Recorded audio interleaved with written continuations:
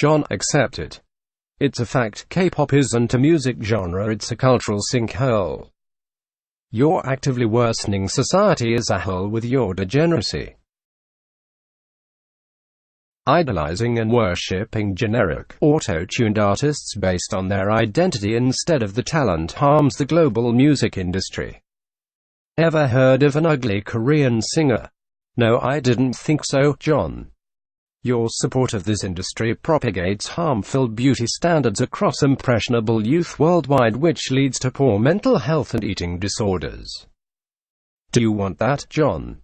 Didn't think so, asshole.